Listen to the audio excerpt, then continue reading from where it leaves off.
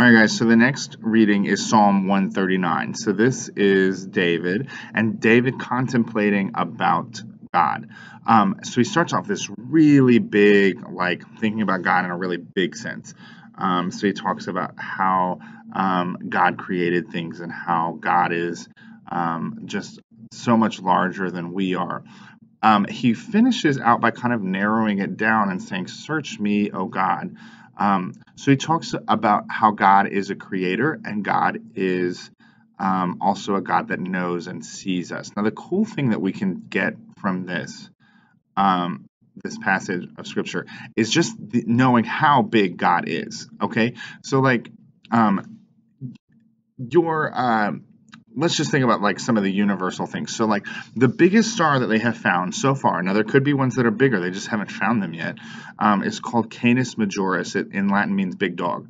And it is so big that if the Earth were the size of a golf ball, that Canis Majoris would be the size of Mount Everest. Get that in your mind. That is a big star. And God breathe that out. Okay, then it talks about him knowing you, that him forming you in the womb, right? So DNA is one of the most complicated things on the planet. That's something so small that if you were to take the DNA out of your body, that it would stretch to the sun and back 4 times. And yet it fits within each cell of your body, and it describes who you are in detail. It's the blueprint of who you are. David says, you knew that.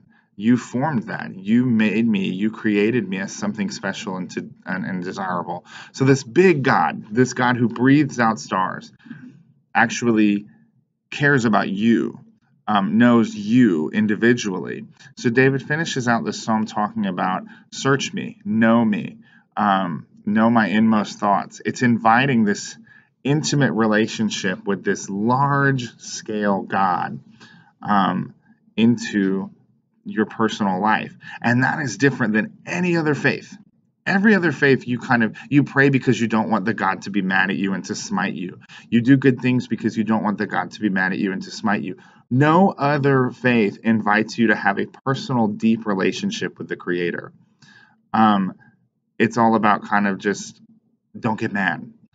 And sometimes we can be tempted to kind of adopt that into Christianity. But here's the truth about it. Christianity is different. And so in Galatians, it actually talks about like, Ephesians, it is not what you did. It's about what he did. So it's not about like, can I do enough good things to earn God's favor? It's about how can God wants to know me and how can I know who God is? And the way that happens is through Jesus Christ. Through knowing Jesus, that's how we can also know God, because he knows you, he made you, he created you, as David said here, in such a complicated and special way. So inviting him into your heart, inviting him into your space in a relationship is kind of the biggest decision that you could ever make, to say, God, I want you to be in control.